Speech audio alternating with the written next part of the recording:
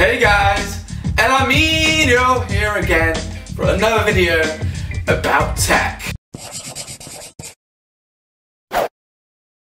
These days technology keeps moving forward and forward and forward in a very fast pace. We are slowly getting the whole emergence of this VR, virtual reality thing. Started off, I believe, with Google Cardboard, which is supposed to be this whole new virtual reality thing, but why did one of the biggest tech companies in the world make and sell a product out of cardboard? I do not get that.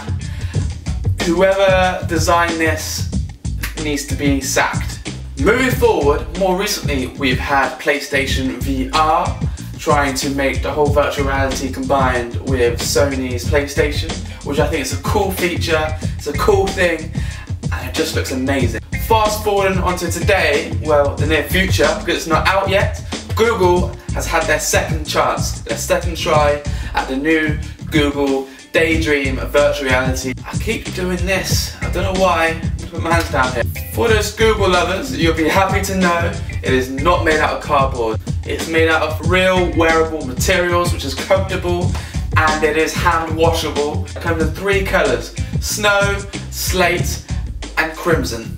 It all looks so nice, so it's a little bit customizable to what you prefer. Another cool thing about the Google Daydream is that you get a small controller with it to control whatever you're doing on the virtual reality headset. So whether it's games, watching TV, roaming Google Maps Street View, which I think looks like a cool feature, it just looks incredible, and it comes with that nice slick remote, which makes it easier to control and easy to navigate around. It comes with lots and lots and lots of Google apps already, so it already will unlock a lot of its potential with a variety of different apps. As I mentioned earlier, it's a big step up from the Google Cardboard because it's just not made out of cardboard anymore. But there is one downside to it at the moment. It is only compatible with Google Daydream phones. And at the moment, the only Google Daydream phone that is out is the Google Pixel. So unless you've got the Google Pixel, you cannot use it.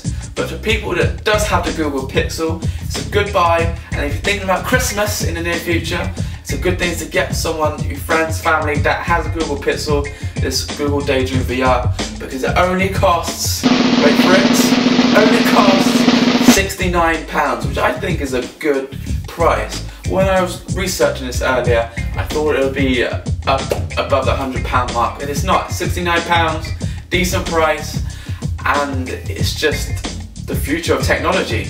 That's enough from me about the Google Daydream virtual reality headset that's being released shortly. I hope you've enjoyed this video.